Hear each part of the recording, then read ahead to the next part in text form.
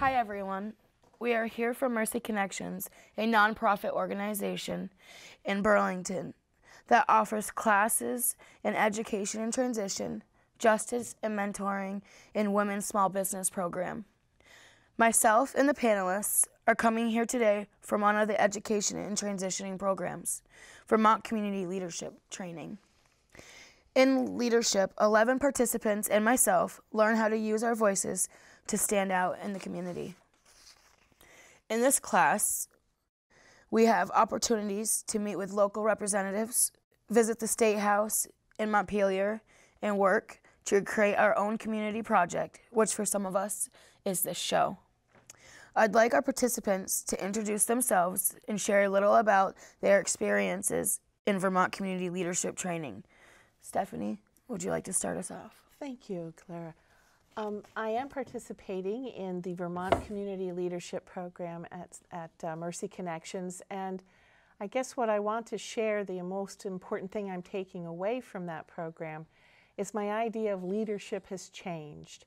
And I realize now that it is not really about power, but about people talking to one another, listening carefully to one another, and finding common threads, common ground to form community and deal with issues together. And Kathy? I began at Mercy Connection in October of 18 as a relatively new resident of Burlington. I was in search of support services as a person in major life transition and transformation. I decided to do the Vermont Leadership Program as a way to develop community connections and establish a network with other support service organizations, plus renew community leadership skills. I'd like to use the education and training to work with people in need of social support due to having unusual chronic diseases, particularly women. Kirsten? Hi, I'm Kirsten Cowenhoven. I really have enjoyed this class, and I thought of leadership as something more like a role, similar to Stephanie. I didn't think of myself as a leader, so I've gained a lot of the skills and the confidence to be a leader.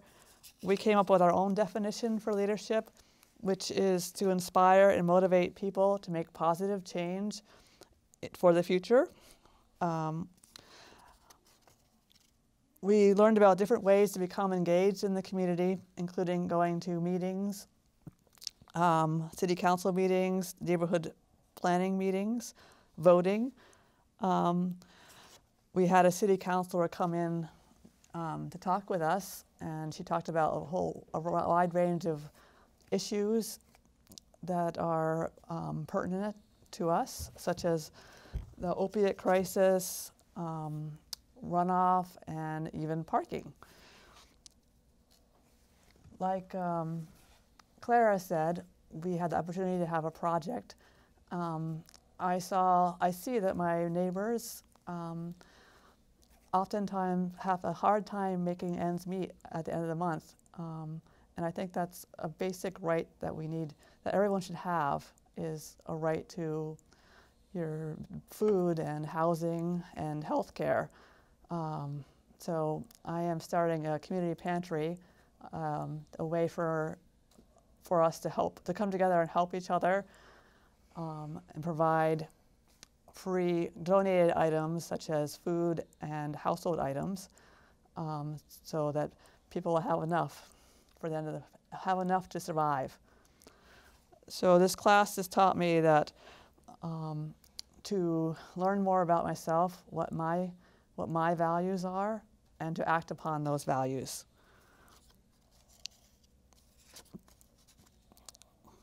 Important part of this class has been to get our message across, which is what we're doing right now. And so we learned about public speaking. We had a guest speaker come in and talk to us about connecting with the audience and speaking from the heart, being authentic.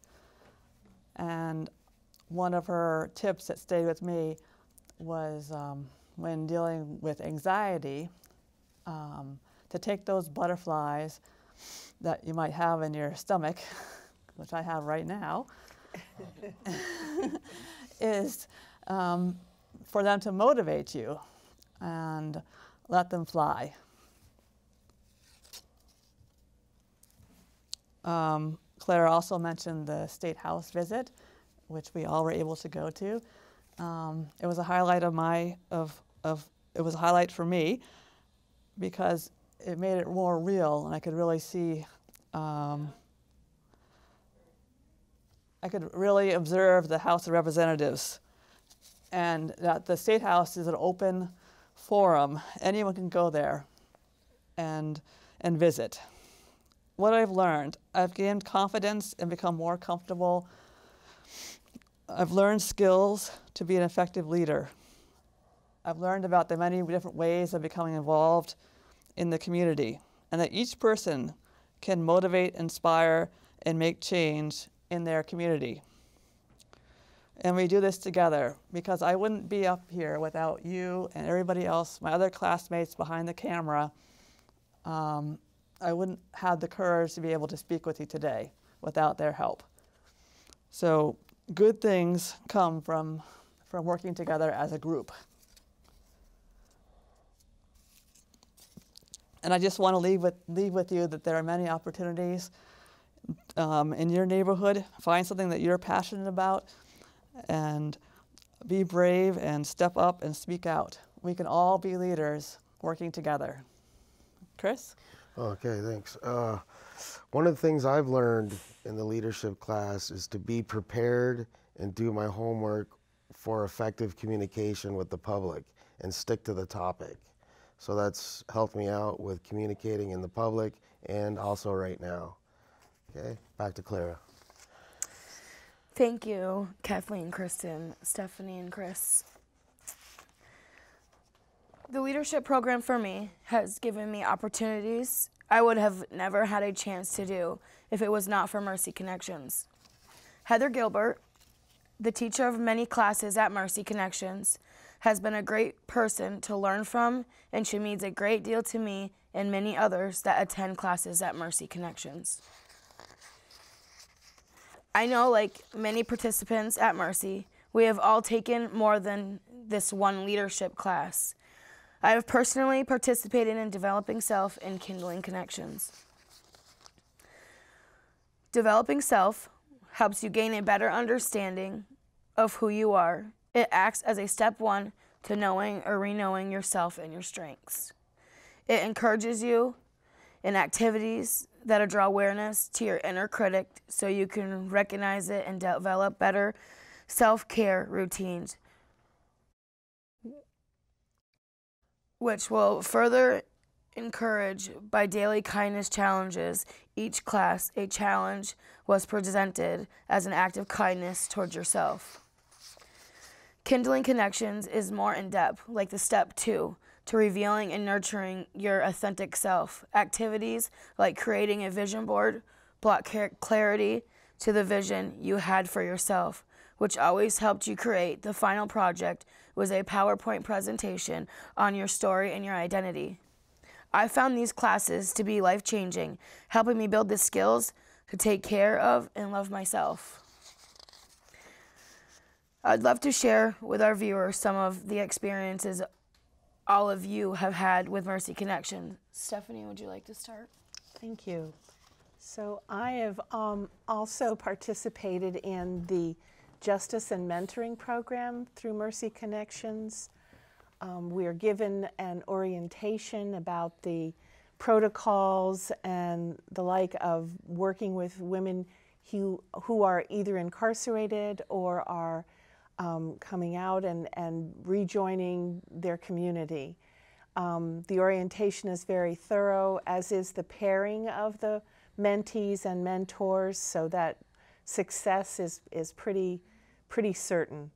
And after all of that, you get it to actually do it and to be a support, a companion with someone, and you sort of walk together through whatever is going on in your lives. And again, it's sort of forming your own little community, and both people benefit so much from it. It's wonderful. Kathleen. In addition to classes and workshops, Mercy Connection has a weekly support group facilitated by Sister Ann. The group begins with a meditative lighting of a candle as a symbol of our shared eternal light. Serene music is then played during a moment of centering, followed by a reading of inspirational writing. The circle is then begun with a personal reflection and sharing, which done while passing a heart-shaped stone. Participants are free to pass if desired. While sharing, participants quietly listen. Whatever participants share is held in confidence by the group.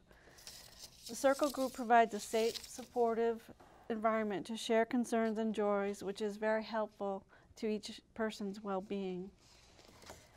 Another group I've participated in is called Book and Writing, which is a group that meets weekly using books donated by the Vermont Humanities Council. The group is led by lead teacher Melissa Lang.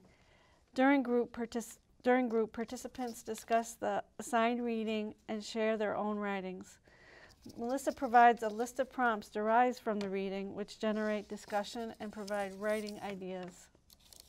These ideas are related to the book and/or personal stories connected to the theme of the book. Weekly writings are related to the reading of the book, the prompts, or a topic of choice. Sharing of the writings is encouraged but not required. Constructive feedback is provided by Melissa and participants, which provide support for improving writing skills. This group provides much enrichment through reading, creative writing, and the group process.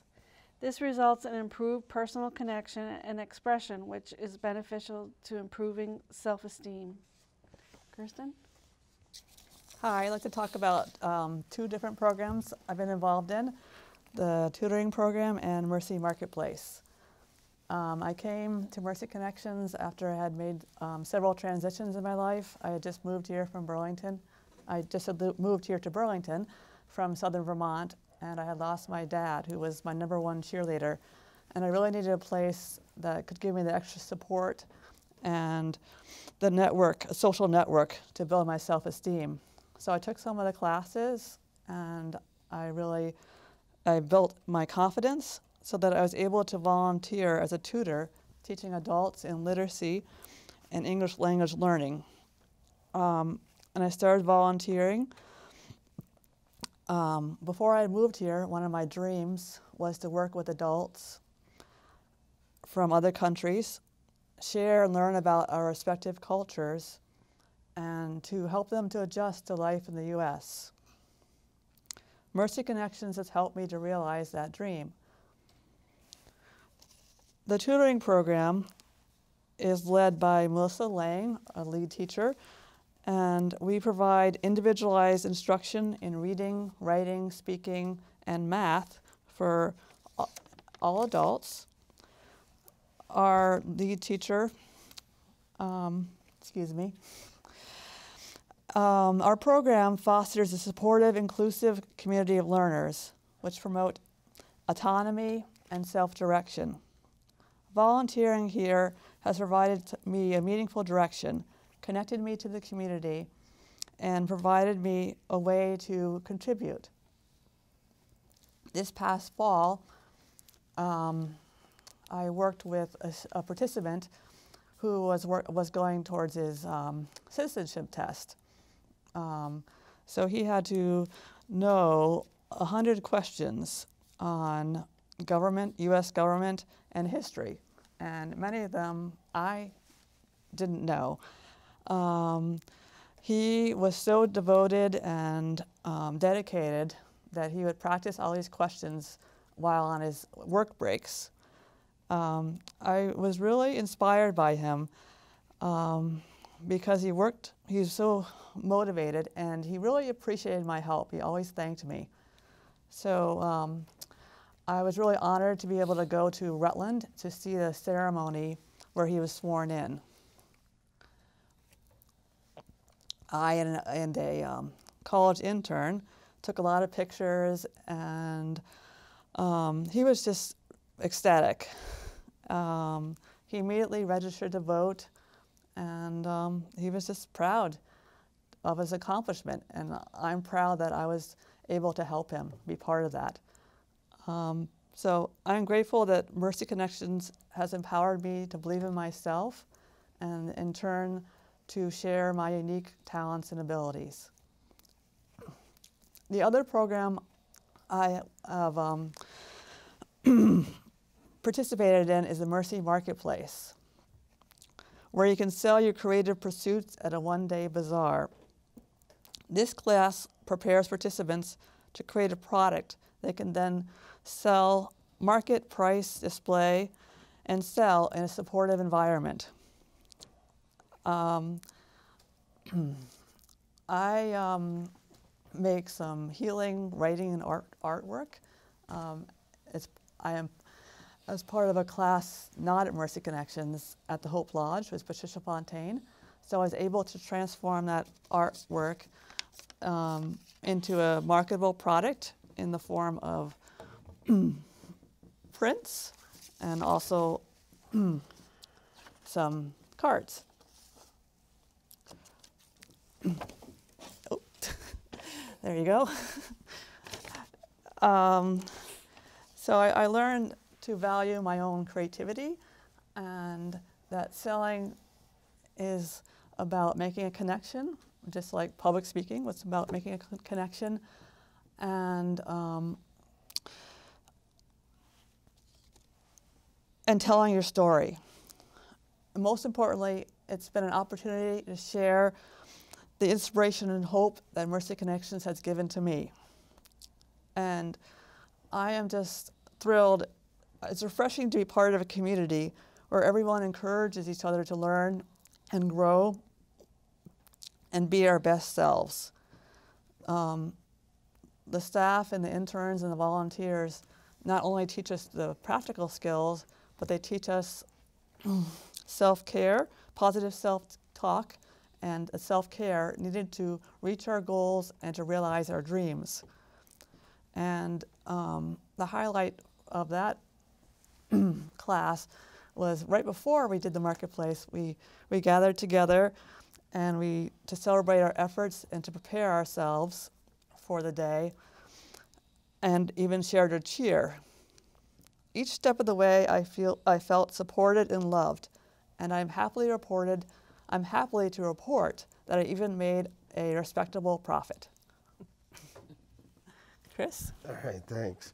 Okay, so I've taken a few classes at Mercy Connections, and it's a good place for a reboot, a positive new start, and it develops a sense of being part of a community.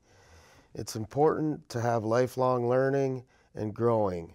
Mercy Connections can provide that, and one of the classes I've taken is Getting Ahead, which helped me realize my resources and use them in my life to improve my situation. So it's a good experience that enriches people and helps them grow and lifelong learn.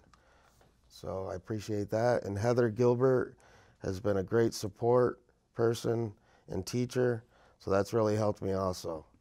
So that's it. Go ahead, Clara. Thank you all for sharing your experiences, and it's clear that Mercy Connections has had a great impact on all of us here. Now I'd like to introduce the lead program facilitator, Heather Gilbert.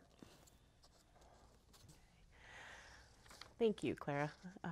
As the lead program facilitator of Vermont Community Leadership Training, I'm very proud of our leaders here today and their presentation.